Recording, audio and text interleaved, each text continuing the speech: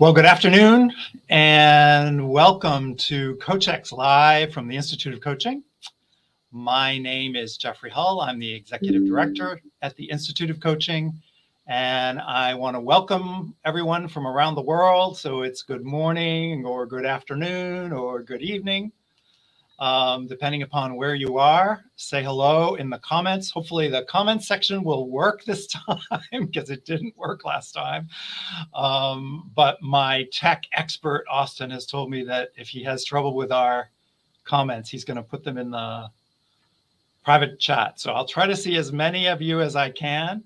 I am very excited to be here today with a good friend of the Institute of Coaching and my colleague at Marshall Goldsmith's 100 Coaches. Todd Cherches is with us today.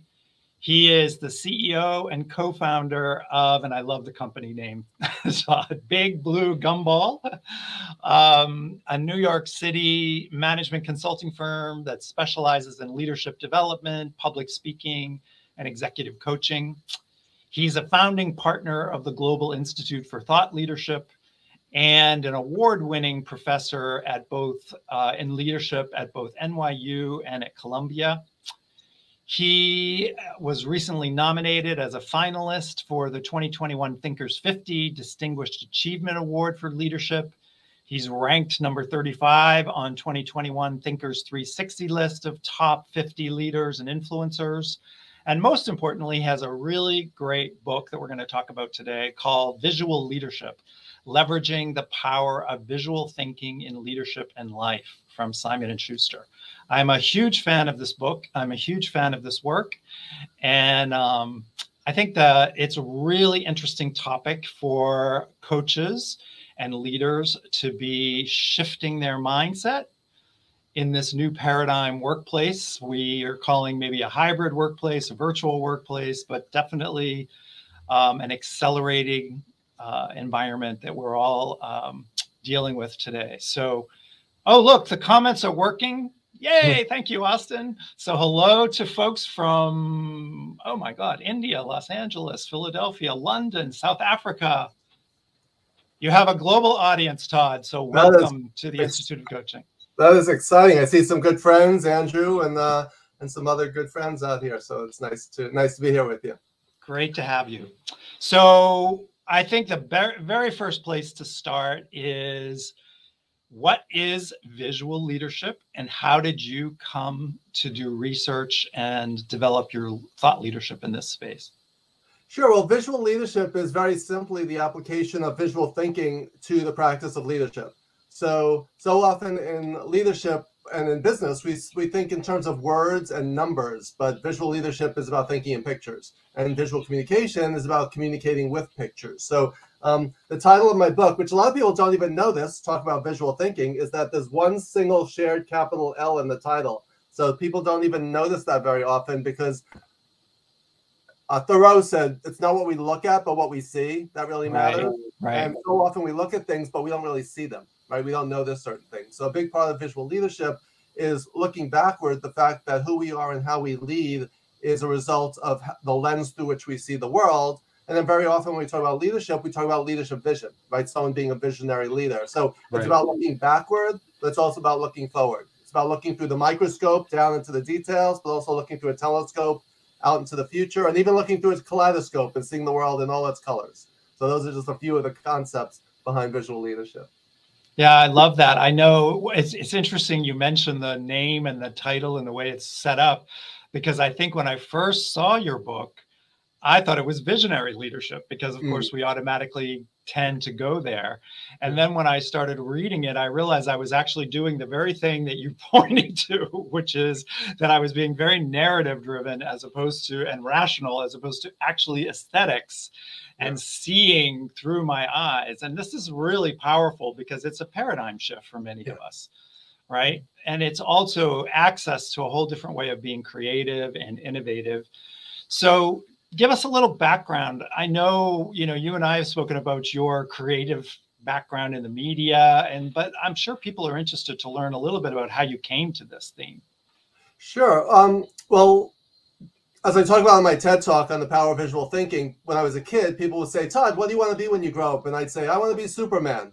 And they'd say, you know, again, we were all like growing up in that era, putting on our mother's dish towel and flying around the house. And then people would say, well, if you can't be Superman, what's your backup plan? And as a kid, I said, all right, then Batman. So those were my two career aspirations as a kid. But then as I grew older, I realized I couldn't be either of those superheroes. So I decided I wanted to go into television. So I got my bachelor's degree in English literature from State University of New York at Albany, got my master's degree in communication from there, worked in advertising for Ogilvy and Mather for a year, and then packed my bags and my cape and flew out to Hollywood. And I spent 10 years working in the TV industry. I worked for Michael Nesmith of the Monkees, who baby boomers know, but my millennial students and younger do not tend to know who he is. I worked for Aaron Spelling. I worked for Columbia Pictures. I was in comedy at Disney and drama at CBS. So I spent the early years of my career working in the TV industry. And one of the recurring themes was dysfunctional cultures and toxic bosses, right? Oh, wow. So, yeah. So that kind of, it made me think, am I going to have to spend my whole career working for these insane, crazy people? And then after 10 years in LA, including working for a few theme park companies as well, I moved back to New York, didn't know what I wanted to do, and ended up just fell into a job at a management training company. And doing that job, I had to read all these management leadership books, and the light bulb went off. Visual. The light bulb went off. And I realized that managing and leading is an art and a science. In fact, I think in your book, Flex, you may even have that in your subtitle. Oh, that's true. Of leadership, right? So I always love that. Like, when is it a science? When is it an art, right? There's a saying, you manage people, manage processes, you lead people. So it's that balance. So that's basically, long story short, that's the foundation of my work. It's about thinking visually. It's about storytelling, using metaphor, frameworks, and just seeing things through a different lens. So those are some of the, I'll stop right there, but that's my early part of my career that led me into the management leadership field.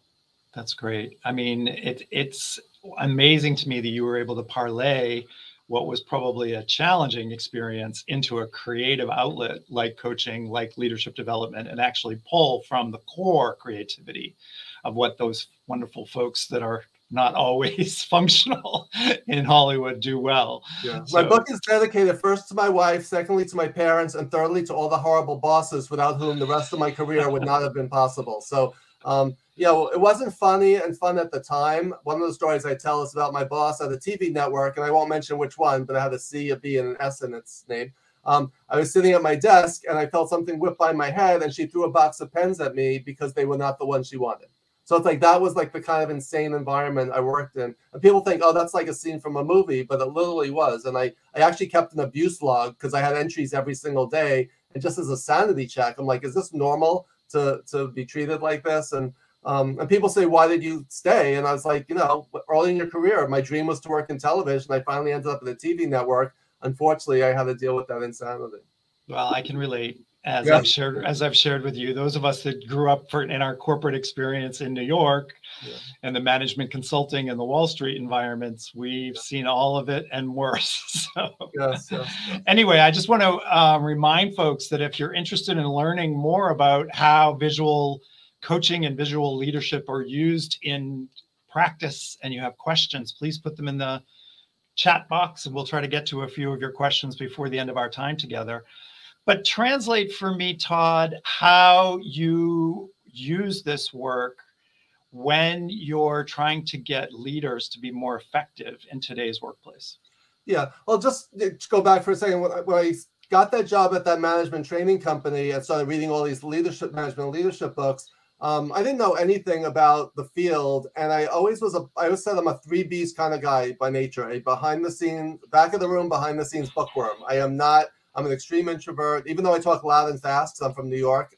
It's not, but so I never in a million years envisioned myself being in front of the room, teaching, training, presenting. So that was a huge leap forward for me. It took many years to force myself and push myself to get to that point. So I ended up working for Dale Carnegie Training as a trainer. That's how I first got into the training field. And then I worked for a London-based company as well. And then I was hired as head of leadership development for a Wall Street company called LiquidNet, financial services Wall Street company. And I created their whole leadership institute and their whole executive coaching program. So that gave me my first foray into actually putting all these ideas into action. In the course of doing that, I started developing all these models and frameworks and using all these stories. And people kept saying, you need to write a book. So after like 15 years of talking about writing a book, I finally did it. And then I ended up getting a job hired by NYU and Columbia as an adjunct professor, where I teach leadership in the HR master's program at NYU. And I teach leadership for Broadway stage managers at Columbia in their MFA Theater program. So I did my TEDx talk, and then my book came out in May of 2020. So all of my background was basically, and all the theories and the models and the stories and the metaphors ended up in my book. So it's kind of exciting to actually, after carrying around these ideas in my head all these years, to be able to pick up this book and say, wow, and this is just a fraction of the tools, tips, and techniques that I use and the stories that I tell. But so give us some examples. Let's talk down and dirty about the actual application of visual leadership in the C-suite. So when you work with executives and you're trying to get them to be as effective with their teams as possible, give me some examples of how this actually makes a difference. Sure. Well, on a practical level, I break it down into 4 categories, and these are not silos, but they're used interchangeably. Category 1 is using visual imagery and or drawing. So that could be pictures, that could be props like the light bulb I had held up. Or if I'm talking about, what are you curious about? I may use Curious George as a prop. Or if I talk about, how we need to be more flexible and we need to bend over backwards to serve our clients. So these are examples of using visuals and metaphors and imagery to communicate ideas. So it could be picking up a pen. One of the exercises I do with my executive clients is, can you draw what your company does? And I actually have an Inc. article. If you Google, can you draw what your company does, you'll find the article where I have people get up at a whiteboard or flip chart and actually have to draw, almost like playing Pictionary, and actually illustrate what it is that you do and how you do it. And it kind of accesses the right brain. It kind of gets you to think more creatively and use color and kind of sketch things out, so you can explain them in a way that other people will understand. So what do you do? What do you get people to see what you're saying? What do you do when people that are highly intellectually driven and focused tell you that this is a waste of time?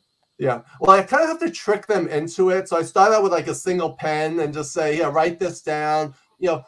One example, well, category 1 was using visual imagery and drawing pictures. But category 2, which more people gravitate towards, business professionals, is using models and frameworks. So I could get people to draw a 4-box matrix, or I could get people to draw a 5-level pyramid like Maslow's hierarchy of needs. Once they do, there's that saying that we need to think outside the box, but we can't, and it's a cliche, but we can't think outside the box until we have something inside the box. So I help people to figure out how to draw a box, a ladder, a step ladder, whatever it is, and then create some kind of framework so they can actually visualize what they're talking about. And if you could do that, then you start to see solutions that maybe you hadn't seen before or you hadn't thought of before. And I have a number of real world examples, including how one of my single napkin sketches helped one of my coaching clients solve a multi-million-dollar problem in about 60 seconds. Because he had an Eastern versus Western issue in his region. And I said, well, what if instead of East and West, you divided your region into North and South? And I thought it was so obvious, I almost didn't even suggest it. And he sat back and was like, I can't believe it. That's the solution, right? But until I sketched it out and he actually saw it, and he was too close to it. Think about the times we're so embedded in the numbers and the conflict and the personalities that we don't see a solution. It wasn't until I sketched out the simple diagram that he saw, like, yes, this is going to solve my problem. Not 100%, but 90%. And that was the solution. So that's just another example of how to use napkin sketching, or just getting something out of your head and onto paper that enables you to see things in a way that maybe you wouldn't see otherwise. So do you think that this kind of visual work is actually accessible to do in today's virtual space? And how would you transition it? Yeah, any of these things, like right now, I could draw a 4-box matrix and hold it up to the screen, or we could do a shared whiteboard. Like, there's all kinds of ways of doing this together. So categories 1 and 2 are visual imagery and drawing and models and frameworks. Category 3 is using metaphor and analogy, and category 4 is using storytelling and humor if and when appropriate. So while the first 2 are more visible to the eye, the other 2 are more visible to the ear. I could use a metaphor and say, all right, Jeffrey, this is just the tip of the iceberg. Let's dig a little, or let's go a little beneath the surface, right? We all know that metaphor, the tip of the iceberg. We use visual language all the time. We say, using nature metaphors, We're going to plant the seed for an idea, branch out in new directions, go out on a limb and see which ideas bear fruit, right? That's just part of our everyday language. So if we use metaphors that resonate with our listener, our reader, or our client, we will connect the dots, which is a metaphor. We will help them to see things in a new way. So, and then storytelling, I just shared a couple of quick stories right here. Storytelling just brings things to life. Stories have villains, victims, and heroes, and beginnings, middles, and ends, and there's a quest, and then there are obstacles, and there's a resolution. So all of these are tools that I use in my coaching practice, my training practice, and my teaching. Yeah, I think this is one of the more profound aspects of what you're pointing to, because I know when I'm working with my clients around communication strategies, a lot of them tend to avoid these kinds of things. They think they just want to deliver data and be rational. And what you're pointing to also is the emotional connection that you build with people when you use stories. They can actually connect emotionally and somatically so that they can actually be inspired, because real inspirational communication is not data, right? Yeah. It's not facts and figures. Yeah. But I do know that many of my clients, especially in the science space, research, pharma, healthcare, are very reluctant sometimes, even though they went into healthcare, for example, to save lives, which is an inspiring thing to talk about. But I will suggest, why don't you share a story with your people about what you're doing to take care of people? And they're, oh, they don't want to hear about that. You know, we do it every day. It's not a big deal. So how do you coach in those situations where you're working with scientists or doctors or people that, or engineers, for example, people that tend to try to shy away from this kind of narrative driven, which can be more inspirational? Yeah, one way to do that is to get them talking. Like even if I'm talking to a technology person or an engineer, if I start to get them to share, what made you go into this field, or tell me a success story, or what was the biggest mistake you ever made? All of a sudden they start telling stories, right? So a lot of times they think, oh, we're all about the numbers and the data and the statistics. But one of the things I say, and just to be provocative, is I say, the numbers mean nothing, and I pause, outside of the context in which they exist and the story that they tell, right? It's what's the meaning behind it. And as an example, I'll say, if I say to you, I have a 250 average, is that good or bad? Well, in baseball, it's just okay, but in bowling, it's amazing, right? So the number 250 means nothing unless you tell me where that fits in. What are you talking about? And one of the stories I tell in my book is called How My Cardiologist Almost Gave Me a Heart Attack, because I went through all my tests, as those of us over 50 have to do, and he came back and looking at all my numbers, he said, based on all your numbers and your test results, you have a 5% chance of having a heart attack within the next 10 years. And I almost fainted. Hit my head on the table and knocked myself out. But then I said, doesn't that mean that there's a 95% chance that I won't have a heart attack within the next 10 years? 5% is great. And he said, he said, yes, that's another way of looking at it. And I was like, yeah, you think so? So again, was he wrong with the numbers he gave? No. But was that the message he intended to deliver? Not at all, because my results were great. So that's a perfect example of how a number, if not presented and framed properly with the story attached to it, you'll fail to get your message across. And that's what it's really about, is as leaders, we want to inspire and motivate people and paint a picture of a better future. That's what the vision's all about. And numbers just are not that exciting, right? They're not inspirational. The numbers back it up, but we want to paint a picture. You know, Martin Luther King said, I have a dream, right? He didn't say I have an Excel spreadsheet or a business plan. So that's the classic example of how what we're trying to do is inspire people with a picture of a future. And you talk about that in your book in many cases, right? I mean, I think that what I talk about is the fact that many of the clients that I work with tend to be one extreme or another, right? They tend to be storytellers or not storytellers. Mm-hmm. And what we need is for people to be more agile in today's workplace and actually use all of these tools depending upon the context, right? Exactly.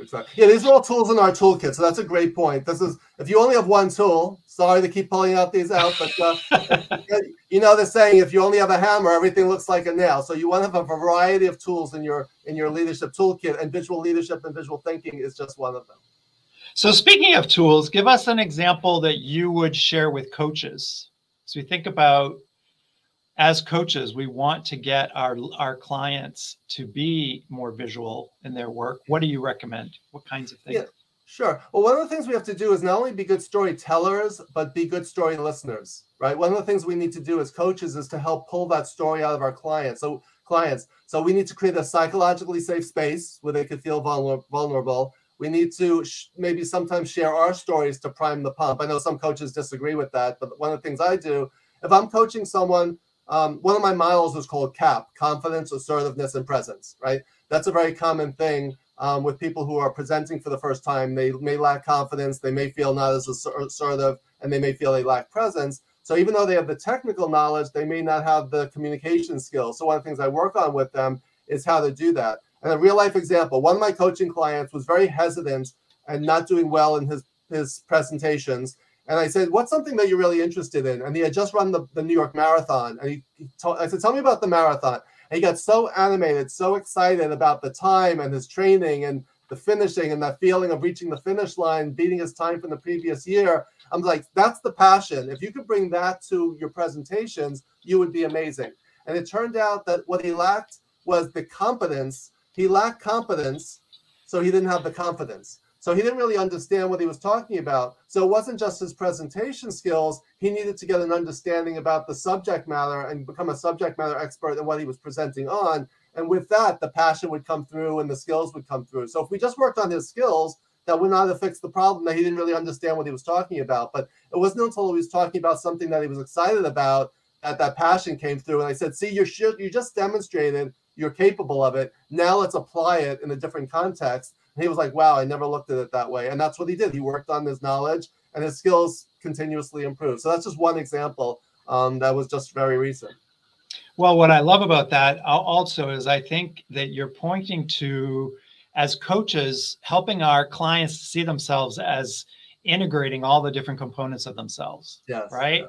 Their passion from their hobbies, their passion with their family. I know some of the most moving shifts that I've had with my clients have been when they share stories about their kids or they share something about their personal life that they think should be kept separate from their leadership work, when it's actually the other way around. It's like bringing their full humanity is what actually inspires others to feel psychologically safe to bring their full self to the work, right? Yeah, you just reminded me of a story, a real life coaching example from a few years ago. One of my coaching clients got back on his 360, the fact that he never gave feedback, he never gave recognition, he only had complaints and criticism.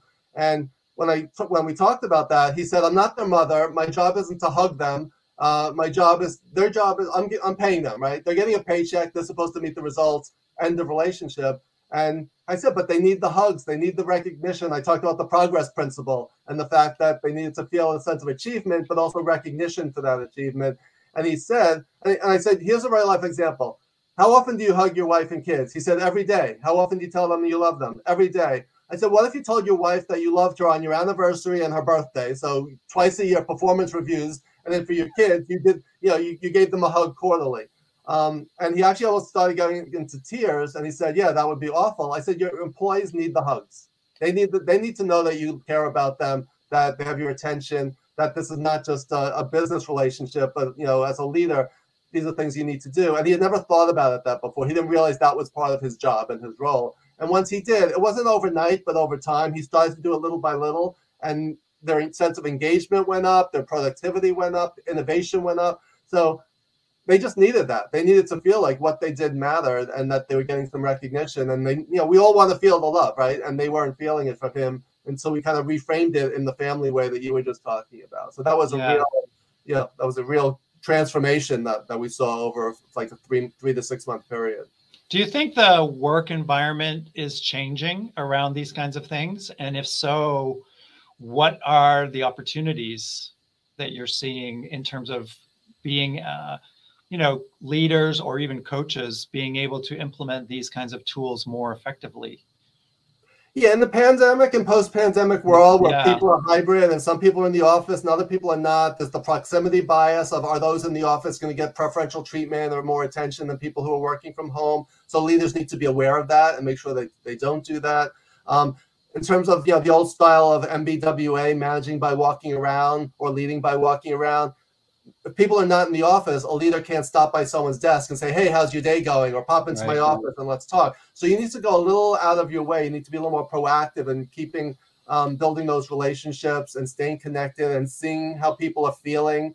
And there's all kinds of ways of doing that. One thing I do is I have a visual of all these emoji faces. And sometimes with my clients, I'll say, just pick one of these faces. How are you feeling today? What mood are you in? So while they might say, they may not say, oh, I'm sad or I'm depressed or I'm confused or whatever, but they may pick, emoji number 5 in row 2 and point to that one and say, that kind of represents how I'm feeling. And I'm like, well, tell me about that. Why? Right? So I used a visual cue to trigger an emotion that helped them articulate what they were feeling. And then the why opens up the conversation to what's going on in your world, right? It's kind of a shortcut and it's visual. It's kind of fun, but it's a creative way of getting out from people. What are you thinking and feeling right now? And that visual emoji will trigger that feeling and initiate that conversation. So that's another example of how I use visuals in my coaching practice. And sometimes I'll actually have people draw how you're feeling. Our friend Aisha Bursell, who wrote the book Design the Life You Love, which is right over my shoulder, she does an exercise called Draw How You're Feeling Right Now. And even if you have ICD, I can't draw syndrome, you could draw a stick figure that represents, do you have a cloud over your head or is it a ray of sunshine, right? So there are ways of visually articulating how you're feeling, what you're thinking, and that serves as an opener to these coaching conversations. Yeah, I completely agree. I think I definitely have I can't draw syndrome, but I remember being in situations where I was asked to draw a mandala, and almost anyone can draw a mandala because a mandala doesn't have to look like anything, right? It's just symbolic. But it's filled with meaning. It's filled with symbolism. So yeah, I think it's a really powerful metaphor to get us out of our heads. Yeah, like an example, like anyone could draw this kind of stick figure. It says, how do you frame an idea and get it out of your head into someone else's so that they could say, I see what you're saying. There's no one here who couldn't, even if you have to trace it, you could draw this figure, right? So drawing a Venn diagram, right? You could say, this is visual leadership, right? It's the intersection of visual thinking and leadership. So again, it's about thinking visually. Your Fierce model, right, is a great framework that I love that breaks down into 6 categories, ways to think about leadership, right? So anytime you can create a model or a framework that will help people wrap their mind around it, they will be able to see it more clearly and then be able to use it, right? If you can't see it, it's very hard to implement something if you can't even remember it. So I always talk about attention, comprehension, and retention. When you use visual imagery or visual language, it gets people to focus, it increases understanding, and helps them to remember. So I think you need to repeat that one. You went through it really fast. Sure. And now we only have 30 minutes, so I'm packing a lot in. Yeah. No. That's just really profound for all of us to have that at our fingertips. So give us those 3 again. Sure. It's A, C, and R. So attention, comprehension, and retention. So when you use a story, a metaphor, a picture, it gets people's attention because you're looking at it, right? It's like, let me show you something. All right, now you have my attention. I'm focused. Because in today's world, think about how distracted we are with our phones and with chimes and email and text and Slack and all this information coming at us. So gets our attention, gets us to focus. Comprehension, it helps us to understand. If I explained how to get to my apartment in New York, you may not understand it, but if I show you a New York subway map and I'd say, take the Q train, the yellow line, which is color coding, by the way, is a great way to communicate visually. If I say, take the Q train, which is the yellow line from Times Square up to the Upper East Side, you can visualize that in your mind's eye in a way that if I just gave it to you verbally, you would not. And then in terms of retention, memory, and recall, we're just wired visually as humans. Our brains are wired that way. So we will remember something better.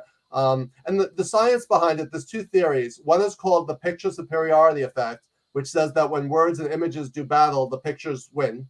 Just, again, that's how we're wired. And then dual coding theory is that when we use images and words in combination, it's more powerful and more effective than either on their own. So this is just a little bit of the science behind it that a lot of people say, oh, is there science behind it or is this just theory? There is a lot of science behind this.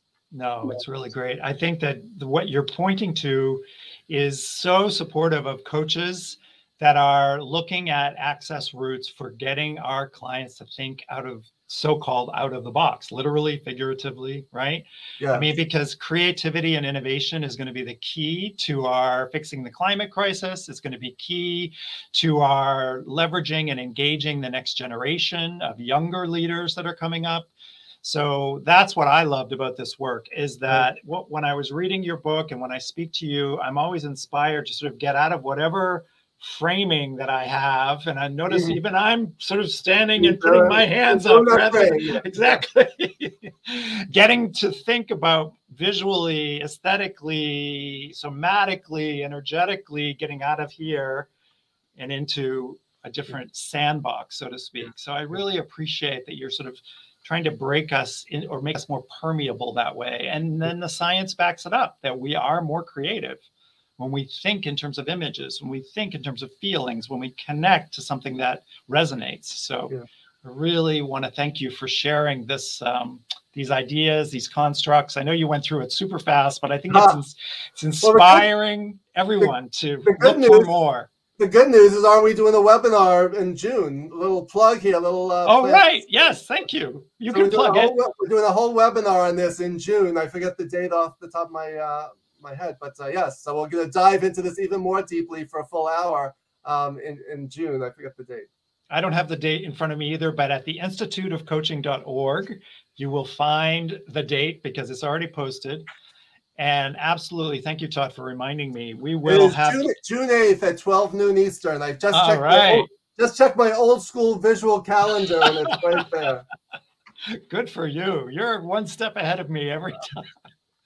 That is great to remind everyone to please join us, because I've already learned so much about the frameworks and tools that we as coaches can employ through Todd's visual leadership, visual thinking, to support our clients to really break out of whatever stuck places they are, and use all of their capabilities to engage as leaders, to engage their teams, to take their whole organization to another level of success. So with that, I know we could talk all afternoon, but I'm just really, really happy that you took some time to be with us today. And I will look forward to seeing you in June. Thank you, Jim. And I want to thank all of you for being with us. All the folks from all over the world, please come back and join us in June, and you'll learn more from Todd.